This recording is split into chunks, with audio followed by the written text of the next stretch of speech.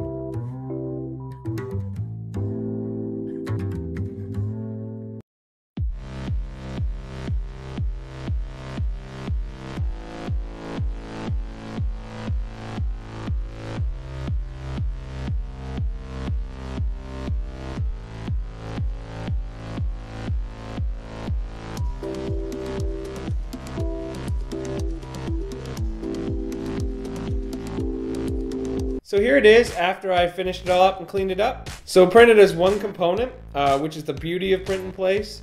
So you just print it out once and then you get moving parts out of it, and the gimbal works. It was a little stiff to begin with, but now it spins quite fine. They did stick together a little bit, the layers in these joints here. I did find that they kind of adhered a bit, so I gently kind of twisted them apart, but now it spins perfectly. It doesn't come out. It's definitely something I want to get into more, printing some gears. I've always wanted to print one of those planetary gear bearing setups, so I'll be looking into that in the future, and I'll be working on designing my own. Originally the snowflakes were supposed to be print in place with the same sort of pivot, but due to them being so thin, I abandoned that idea and just went with the straight snowflake ornaments.